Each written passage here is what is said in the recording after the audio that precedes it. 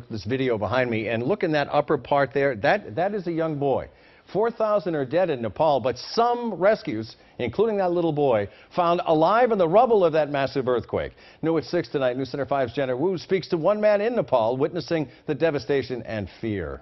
We just had another big earthquake. I know. Manish Coriali is speaking from Shakoo, just outside of Kathmandu. His mother and this Boston couple, Brigitte Cazalis, and her husband, Joe Collins, founded Friends of Mati, Nepal, more than 2 decades ago to rescue young girls from sex trafficking. All 520 girls, many younger than 10 years old, survived the earthquake, but are now sleeping outside in the rain. I was very euphoric, if one may say that, when I heard that no children were buried under the rubbles, that everybody was alive and the building was standing.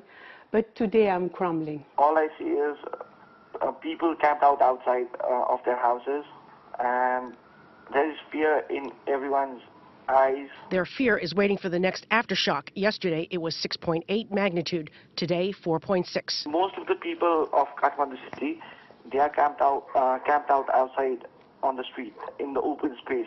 Are all the buildings badly damaged? All the old buildings of Kathmandu are gone. Their cultural heritage was like Versailles, you know, and in 1 minute it's all gone.